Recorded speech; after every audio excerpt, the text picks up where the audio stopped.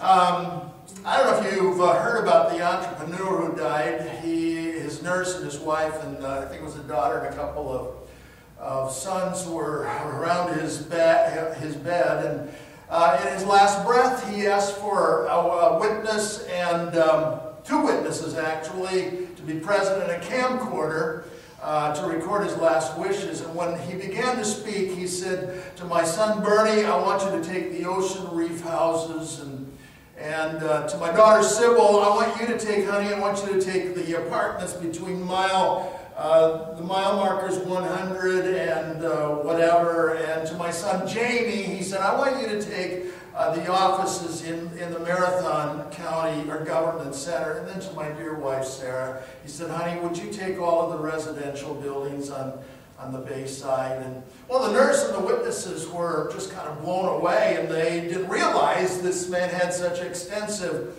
holdings. And as he slipped away, the nurse said, Mrs. Jones, your husband must have been a very hard-working man to have accumulated all this property. To which the wife replied, he had a paper route.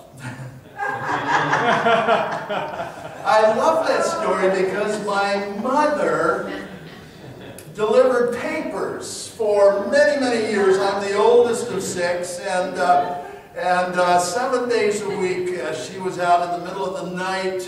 And so many experiences, let me tell you, that she had. But today this year she will turn 97. I don't know if that's the secret of longevity, hard work, but it so much reminded me of, that's a little bit of my history. I want to share the history with you of a favorite story in Scripture that I have. This is a man by the name of Cornelius, and if you have the Scripture with you, I had to borrow this because my iPad did some weird things, and so it looks like this Bible's been used. I was going to say, you know, I've really been through this Bible quite a bit, but this is actually Pastor Bob's Scripture. And so if you have your Bible, turn with me to Acts chapter 10 this morning, and we're just going to share this morning from story form from the amazing story of Cornelius.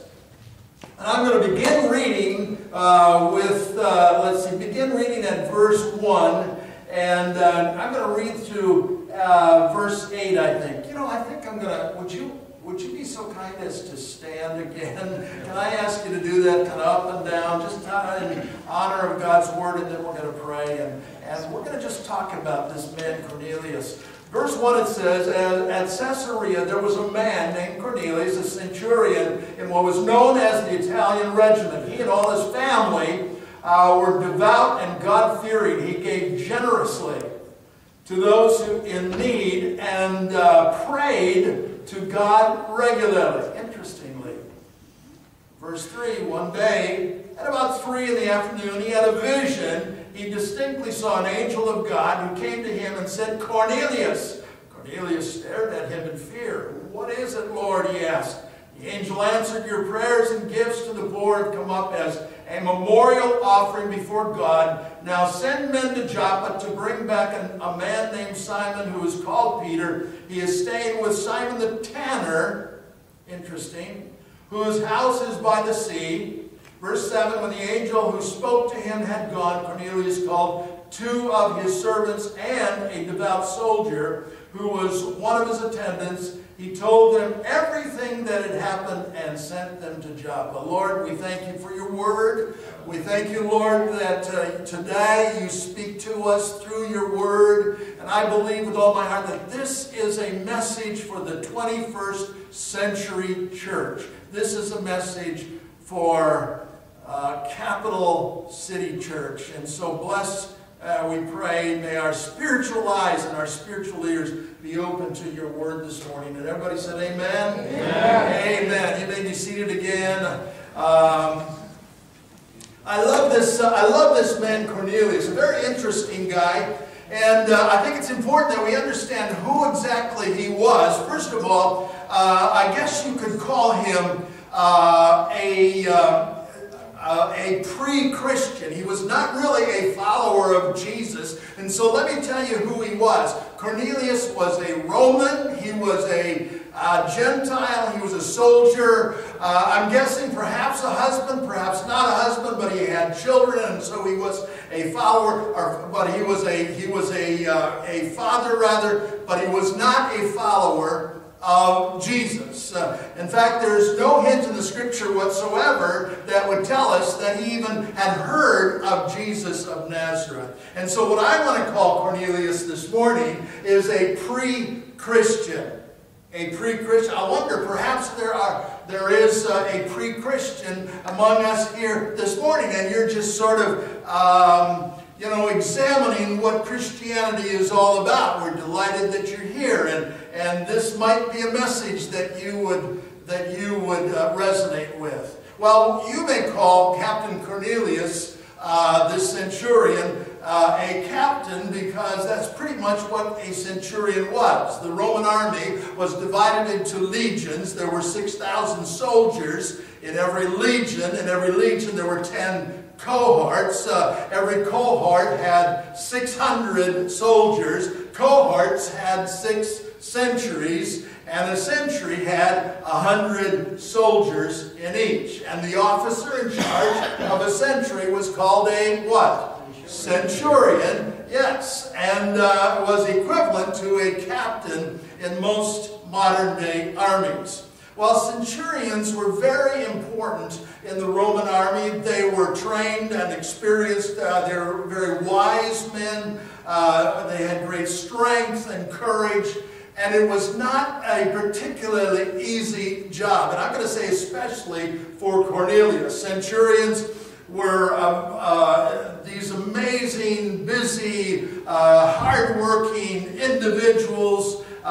Soldiers would typically sign up for a 20-year career at the age of 17, would be discharged at the age of 37. Half of them died before they even reached their 20th year. And so you can imagine that this was a tough stint for any young man who decided to become a soldier in the Roman army. Well, the Italian regiment to which Captain Cornelius had been assigned was a particularly tough job. Caesarea was the capital city of Judea. It was a seaport named after Julius Caesar. It was built by King Herod the Great, and Palestine at that particular juncture in history was a very dangerous place.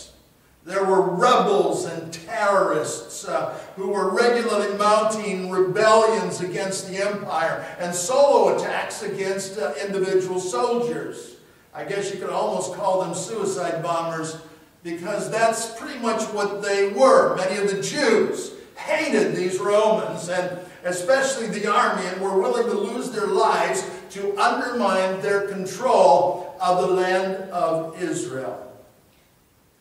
Well, this bitterness between the Roman army and the Jewish people made Cornelius's interest in their religion rather strange, I would say. Cornelius was fascinated by the Jewish faith, and we're told that he reverenced the God of the Bible even, and prayed regularly, and even gave money to Jewish charities.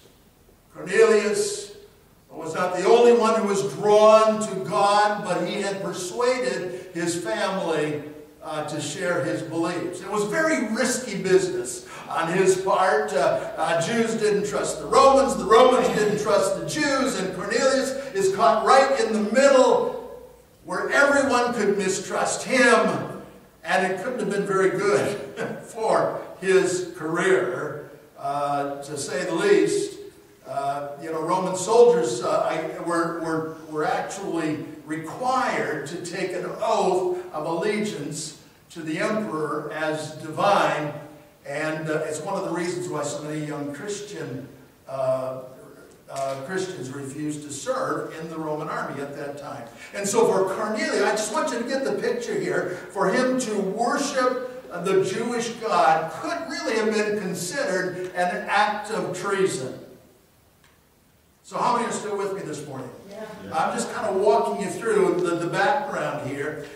And with that, I'm especially impressed with the way this man prayed. He talked to God before he was a Jew and before he was a Christian, and God apparently listened to him.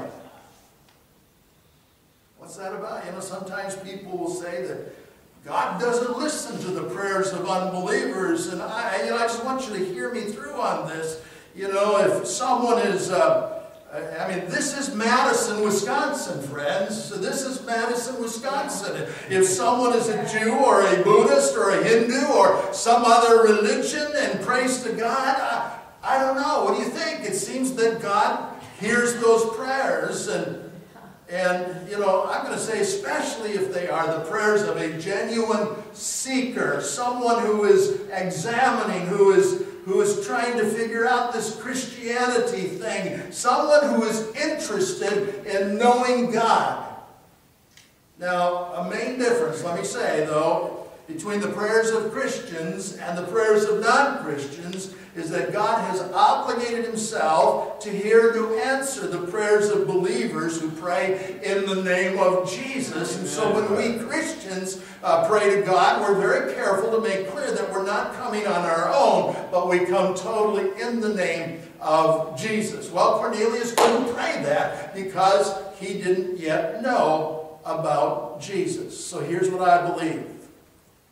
I believe that God was at work in the head and heart of Cornelius, I think perhaps for a very long time.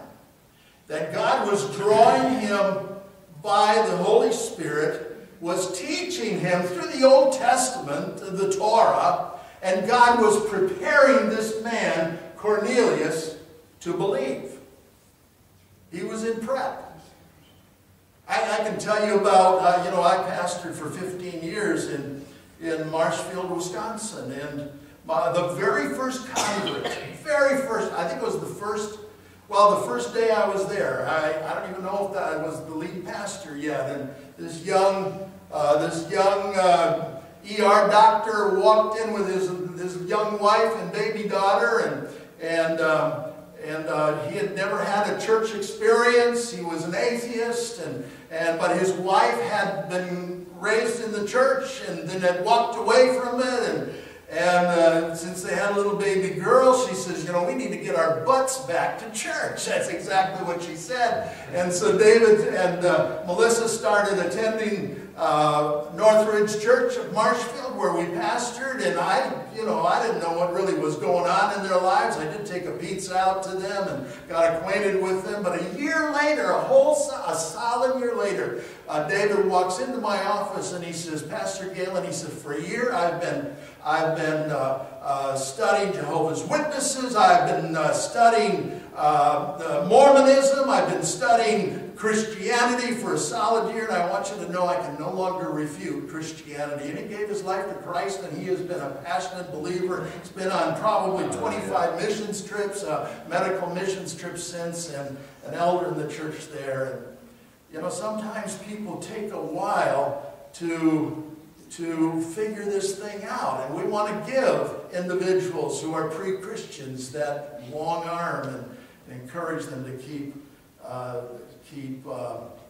investigating. Well, Cornelius was being responsive to the draw of God. Again, God often prepares pre-Christians for faith. What does he do? He uses you. He uses friendship. Sometimes he uses broken relationships. I don't get it, but there are times when someone has an accident or an illness, maybe a new job. But the point is sometimes totally surprising ways and means to prepare people for faith. He's in this preparation mode, and again, I wonder if God isn't at this moment preparing some pre-Christians in your neighborhood for faith, and desires to use you, and desires to use Capital City in reaching those individuals. I said all that to say this: never underestimate the ingenuity of God. It is so exciting. It is so exciting. 1 Timothy, chapter 2, verses 3 and 4, it says, God our Savior wants all men to be saved and to come to a knowledge of the truth. And so, yes, Captain Cornelius was a good man. He was a good guy. I mean, he was a good dude. He was working, God was working hard in his mind and heart, and Cornelius was being responsive to the initiative of the Holy Spirit. He prayed, he studied the Bible, he generously gave money to the poor, and yet he was still an unbeliever. And so what did God do? He gave him a vision one day. God is like this great hound of heaven. He just doesn't give up. He doesn't give up. And you know, there are a lot of dreams and visions that are reported in the Bible, and many are still being reported today. Perhaps God has given you a dream or a vision, and you know, the Bible isn't completely clear on the difference between a dream and a vision. Some say that a vision is always this ecstatic experience, kind of like being in a trance. I don't know. I'm really not an authority when it comes to dreams or visions. Now, I do dream like everyone else. Often I don't remember the dream. I had this amazing dream just a couple days ago. I don't think I've thought of my grandmother for years and years and years and years and years. I lost my sweet grandmother, I think, when I was just a young man, and it's like God, I don't know, it was strange. It's like God opened heaven for she and I to have some fun together, and it's just one of those dreams that, you know, just kind of caught me, and I don't know if it was, I don't know. Anyway, I am somewhat of a skeptic when it comes to, you know, when people tell me that they've had a vision from God, because I can't tell if they really heard from God or they had put too much hot sauce on the burrito before going to bed the night before. I don't know. But I do believe that Cornelius' vision was from God. It says in the scripture, one day at about 3 in the afternoon, he had a vision, distinctly saw an angel of God who came to him and said, Cornelius, and Cornelius stared at him in fear. What is it, Lord? He asked, and the angel answered, your prayers and gifts to the poor. Isn't that amazing? Your gifts, your prayers and gifts to the poor have come up as a memorial offering before God. Now, he said, send men to Joppa to bring back a man named Simon, who is called Peter. He's staying with Simon the tanner, whose house is by the sea. I say study the scripture, friends. There's so much amazing stuff. This obviously was a clear vision, distinct, memorable sights and sounds. The angel called Cornelius by name. Cornelius called the angel Lord, which may mean that the angel was actually Jesus himself. Just saying, the angel commended Cornelius for his prayers and his generosity, which I think is very interesting and important to note. And again, God seems to like it when unbelievers pray to him and will acknowledge the good that unbelievers do. And sometimes, you know, Christians talk as though people of other religions are all bad people doing evil, and obviously that's not the way that God views the prayers and good works of unbelievers. However, friends, listen, sincere prayers and good works, again, are not enough. You see, to eternally connect with God requires a repentance of your sin and faith in Jesus as Savior. Amen. And so, the angel told Cornelius what to do next. He told him to send for Simon Peter, who was visiting a friend in the town of Joppa. Joppa was about 32 miles south of Caesarea, right on the Mediterranean coast. The angel even gave Peter's address in Joppa. Wasn't a street number, but very specifically the house of Simon the tanner, whose house was by the sea, which may seem like a minor detail, but that is loaded with significance and really showed the behind-the-scenes setup by God. You see, Peter was an Orthodox Jew, all right? And so, because he was an Orthodox Jew, he was forbidden to be around dead bodies of certain animals. Read Leviticus chapter 11. And here he is, he's staying in the home of a taxidermist, which most of his Orthodox friends, Jewish friends, would condemn.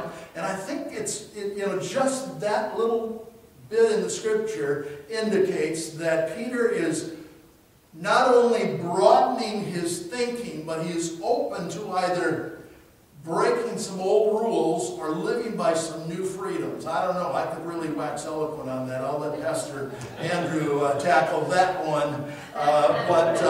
Anyway, Cornelius is told to send for Peter. And of course, he was used to taking orders from superior officers, immediately did what the angel ordered, told the vision to 3 men whom he totally trusted, one of his soldiers in his century, 2 of his servants who worked in his home. It was a very dangerous thing to do because, he could have been reported for inappropriate behavior. And the soldier, especially trusted, I believe, was also a pre-Christian who was seeking just like Cornelius. How are we doing on time, Andrew? I just don't want to go too long. I'll go a little longer. Anyway, have you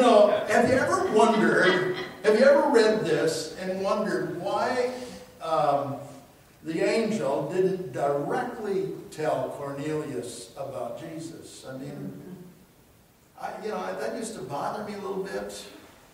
I think, though, there are a couple of reasons, and I think, first of all, and most importantly, that wasn't the angel's job.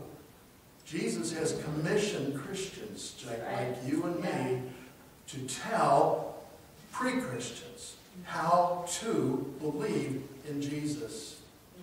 But there's another reason, I think. I think this is very important. God not only wanted to convert Cornelius, but he also had some changes planned for Peter, as we will see. And I think we can safely say that that's the way God often does things. Sharing the good news about Jesus Christ has huge benefits for pre-Christians as well as for Christians.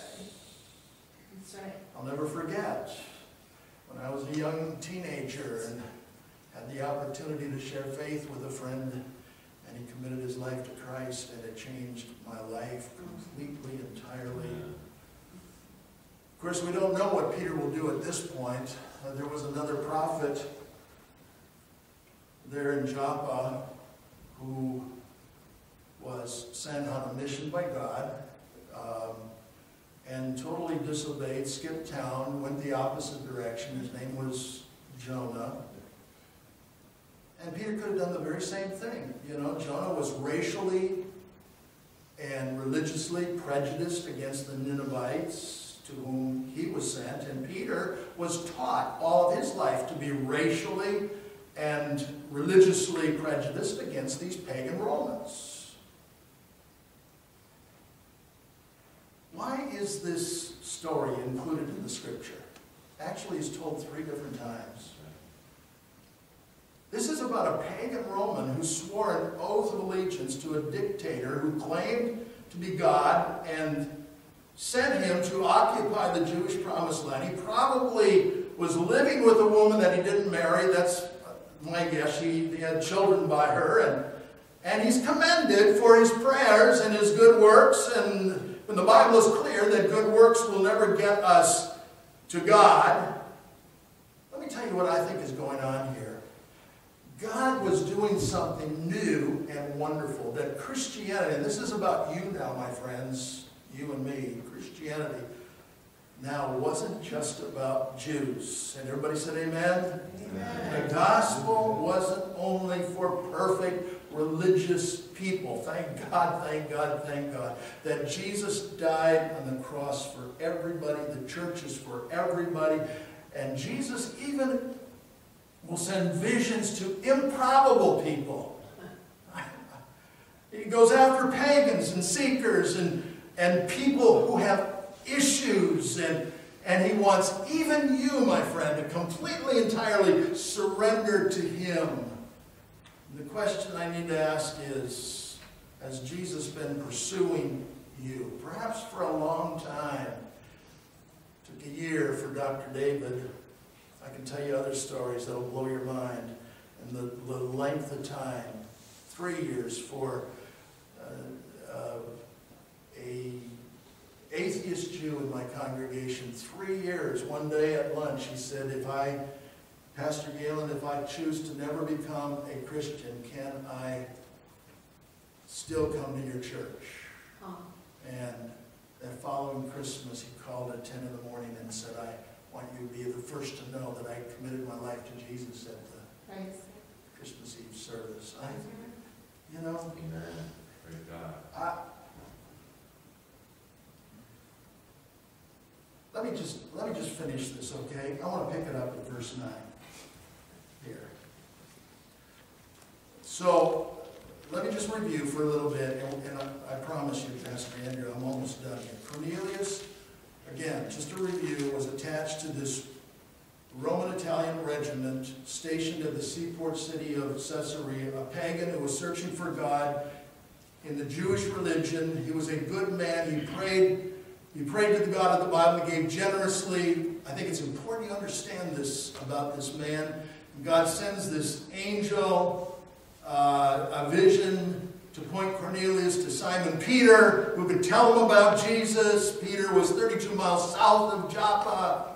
Cornelius followed the directions on the surface. The whole plan seemed rather unlikely. Jews were Jews, Gentiles were Gentiles, and usually they had little to do with each other. But God is this divine matchmaker, this hound of heaven, and it's, you know, this isn't the way that God always does it, but God always does it. He always does it. He always does it.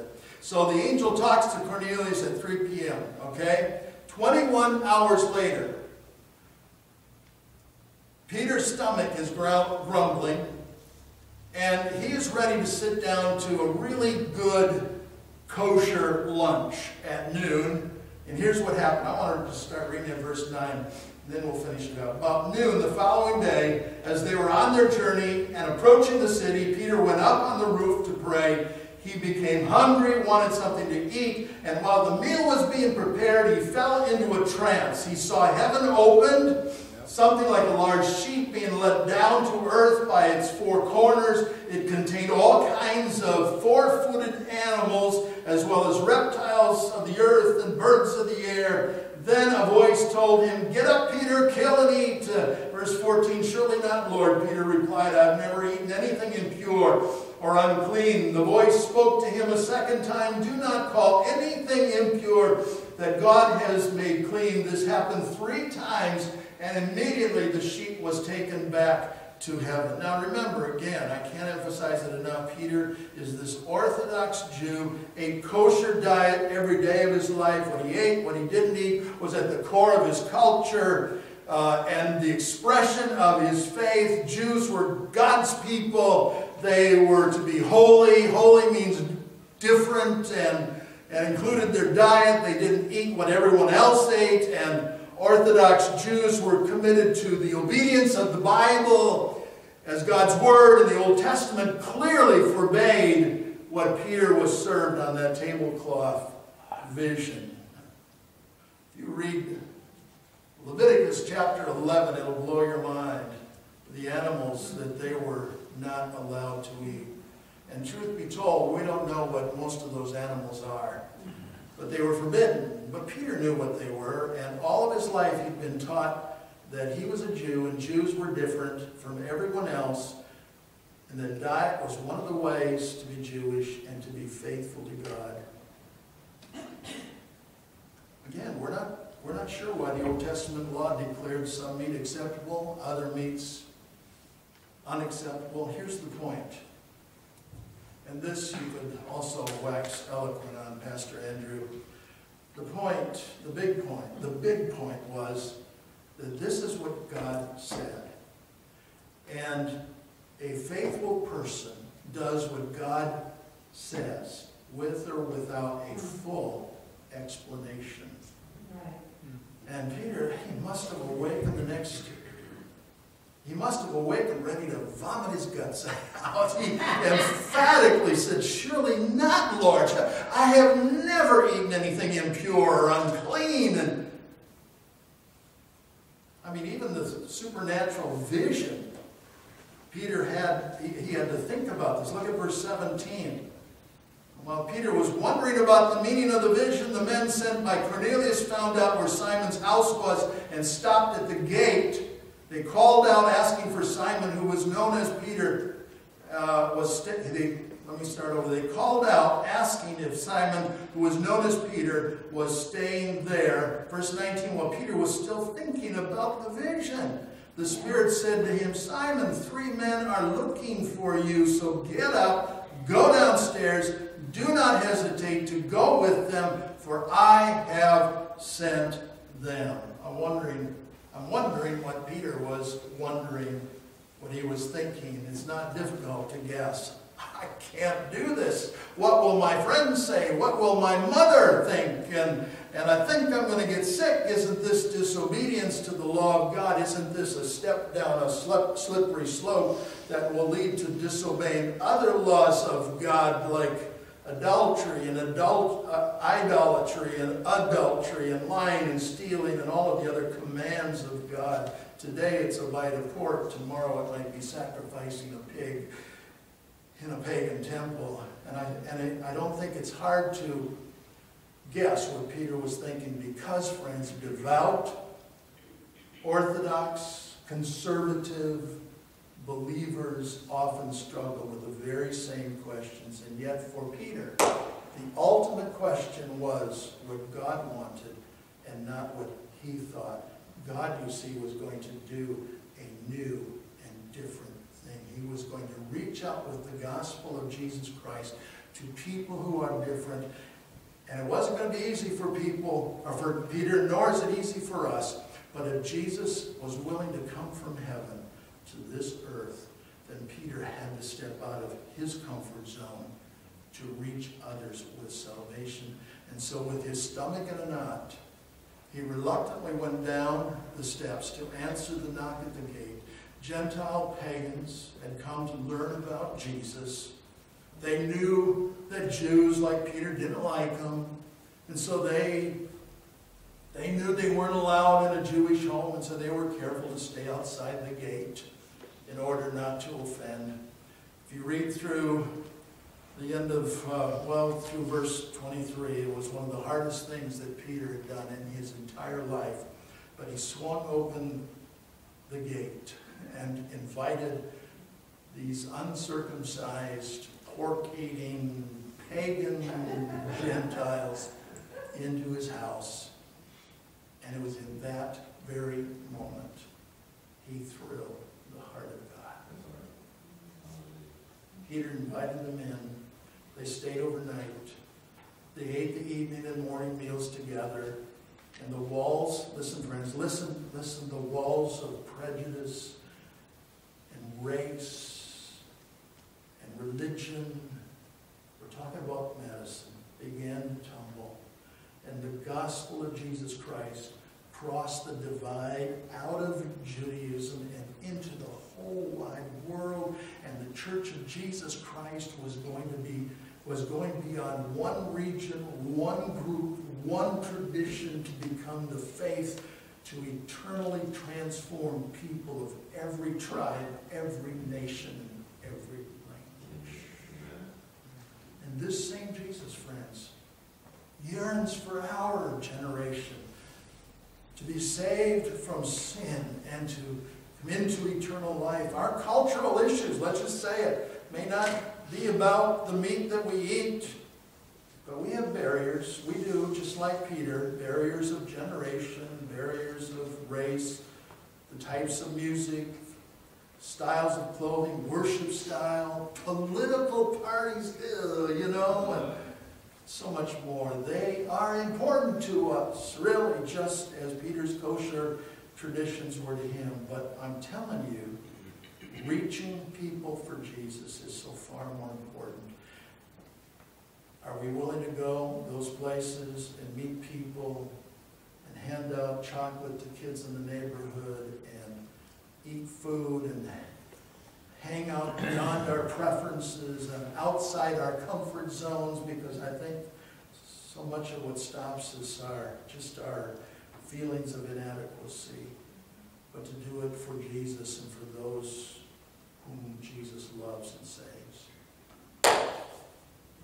There was an episode of Survivor Outback a few years ago where the contestants were given survival food from the outback of Australia, I believe. And the foods were placed on this big Lazy Susan, and it included a nut, a dried scorpion-like insect, live larva the size of my thumb, and a long wiggly worm, if I remember correctly. And the first contestant got the nut and immediately ate it, and the second got the larva and declined because she said, I'm a vegetarian. And the third got the long live worm and swallowed it and then vomited it back out. And so you wonder, these people nuts? Why would anyone eat that stuff? And then you remember it is to win $1 million and to be world famous. It's kind of a silly illustration, but I wonder what I would do. Not so much for money or fame, but for Jesus and for those who do not know him. I say that I would go anywhere and do anything and eat whatever and pass out chocolate and invite my neighbors and give all that I have, comfortable or not, risky or not, scary or not. I'd like to think that I would. I'd like to think that I would.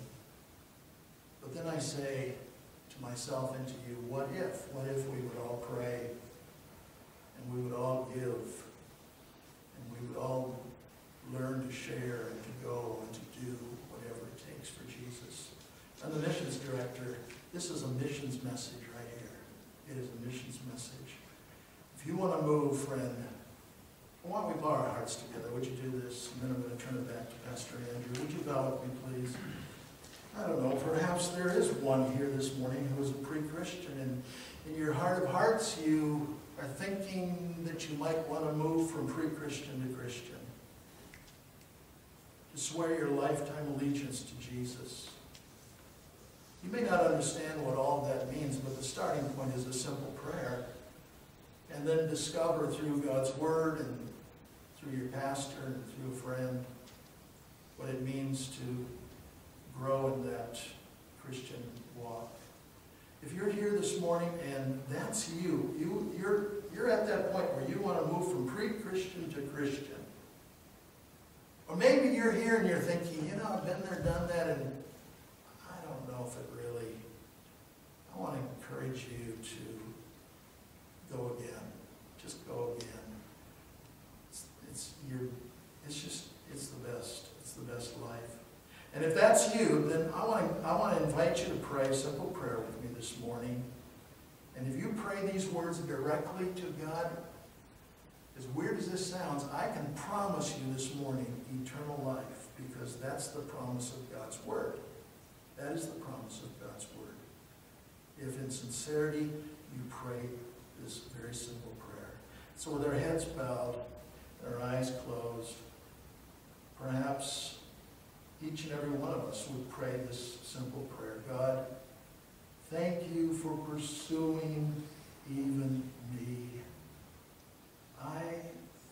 I want to become a Christian today, right now. I admit that I'm a sinner, and I'm sorry. And I know now that Jesus is the way to eternal life. I don't understand everything there is to understand about what I'm doing right now, but I know that Jesus is the way, and so I'm going to declare my trust, total trust, to him right now, and vow my full allegiance to Jesus Christ today and forever. Jesus, you be the boss, the CEO. You call the shots, because I know that that's when my life is the fullest. And I pray this in the name of Jesus. Amen. Amen. Pastor Andrew, as Andrew comes, let me just say this. If you prayed that prayer, I want to suggest 2 action steps this morning. First of all, write this date down someplace. If you have a Bible, put it in your Bible. And secondly, just tell somebody. Tell a friend, tell one of the pastors, a family member, one of the leaders of the church here, and then you start the best journey that your life has ever had. God bless you, Andrew.